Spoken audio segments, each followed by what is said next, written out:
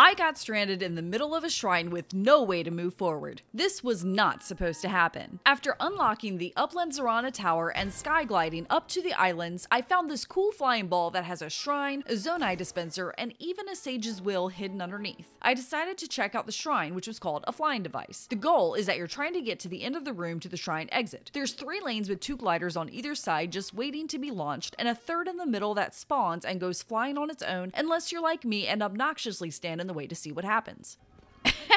Now it doesn't. In my first attempt, I ignored the glider on the right and instead tried to take off with the other one, but it rudely left without me. Fortunately, the area I needed to get to was a short enough distance to paraglide, but that's when things took a turn for the worst. See this right here? This was my first mistake. If you've seen my other videos, you know I have a tendency to bring Zonai devices with me all throughout the shrines, long after they've already served their purpose. Little did I know that this one time that I actually let it be, that I walked right by it like it no longer existed, would be the time I'd actually need this glider. But more on that in a moment. I instead focused solely on the next device in front of me, the Zonai skateboard. I figured this next bit was enough of an incline to at least get it moving, so I positioned it and remained stationary. I did what worked on the other Zonai devices, TV remotes, and former printers of mine, and thwacked it to see if that would work, but again to no avail. Then it dawned on me that this device needed a steeper incline, so I got it positioned all nice and then timed it wrong so it left without me. In my mind, I see this as a small setback, a minor inconvenience. After all, there were already 2 other skateboards headed in that general direction, and certainly I could hitch a ride on one of them. In fact, why did I even bother with the one that wasn't already moving? Except for the fact that this was my second mistake. You see, in this particular shrine, I learned something new. I was already aware that Zonai devices respawn where you're used to seeing them. However, with this shrine, I learned that the glider and cart won't spawn in the middle area until they are triggered. And how do you trigger them? By landing them on the platform, or at least near enough to where the game recognizes that you made a slight effort to bring it with you, and now it's gone.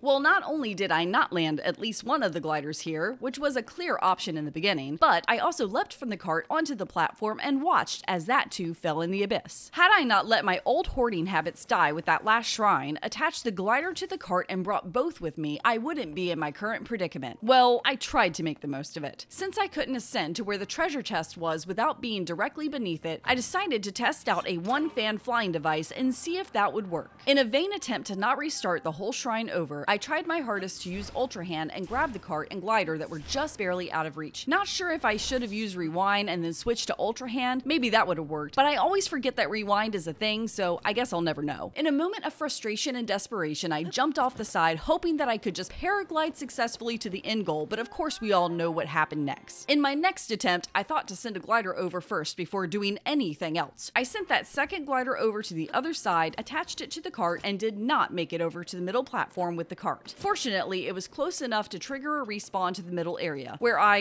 okay, let's ignore that. In my head, I'm still trying to work out a way to get to the treasure chest and not certain on how to fly straight up. Of course, this was also a failed attempt until I broke this apart, jumped around the fan god, and asked for guidance. I soon received my divine message that told me the glider's wingspan was just wide enough to use as a makeshift bridge and use ascend. So now I glide back down and assemble this flying device the intended way before successfully getting to the end. Speaking of the end, check out how I escaped it by defeating 5 Lionels in the laziest way possible.